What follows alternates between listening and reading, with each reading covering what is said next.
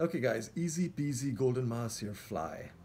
For you guys going out to the Sari, to the Mahakali, to even up to the Babai in Nepal, Copper Tiger Reserve, this is your go-to pattern, and it's really, really, really simple to tie. You only need five things.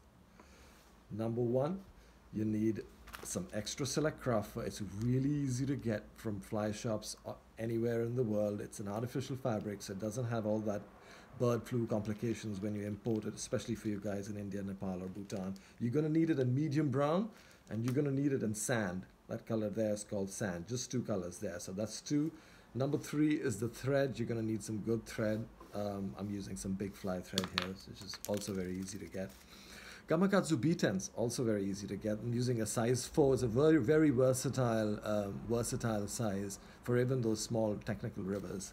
And you're going to need some lead to just put it down, give it some weight. And this lead is very easily available anywhere in local fly shops across the US. So guys, support your local fly shops. Don't support the big Cabela's and Bass Pro shops. Support your local fly shops. And get your thread from there. For you guys in India, you can get it directly from the exporters there, RG Saga, or any of those companies based out of Calcutta. Very easy to get. So that lead is basically going to wrap around that hook like that, and I've just made sure that hook is barbless because it's far more effective. We're going to go around with that thread, just wrap around. Remember, this is really easy, and that's what makes it fun, because you could do it right on the river. I'm just going to make sure that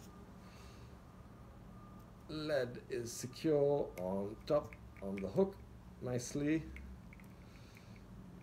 and then I have some room to tie my fabric on there. So I'm going to take that sand first. So I've used three of the ingredients already: the hook, the weight, and the thread. And I'm going to use a fourth one now, which is a nice big chunk of this sand extra select craft, which I'm going to put on top. Remember, you don't want to overdress your flies either, because that's a very common mistake in gold Mahseer. So you're gonna have to get that sweet spot, just like you're gonna get the sweet spot of when you're fly fishing. You're gonna get the sweet spot of how much fabric to put on there. And remember, my flies are really easy. We're not talking any fancy flash and all of those things. This is really simple. The fish is going to basically look like a sculpin, and it represents, or a small snow trout, and it represents some of the Mahseer's favorite food. Remember, Mahseer are eating. I'm just going to make a little secure that thread a little bit before I go down. And even though this might be a little scruffy, this fly, it'll give you a basic idea of what we're trying to do here. There you go. You can already see the profile on there. I'm going to take my medium brown extra select craft hairline dubbing. You can see that. Again, it's artificial fabric, so very easy to work with. Not very expensive, even if you make a big mess. And that's the last and the final fifth thing which is going on there. This I'm going to just put the other way around, like that, to just give it a bit of a head. Wrap that around the eye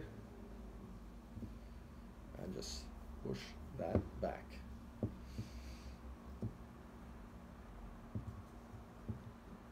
Sorry about my wires, it keeps moving.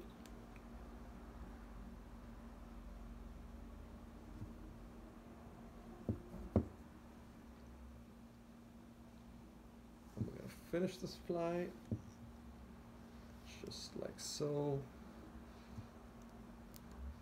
This is a really simple trick to learn for those of you guys who want to eliminate the whip finish tool, which is an extra piece of baggage you have to carry all around the place if you're trying these flies regularly.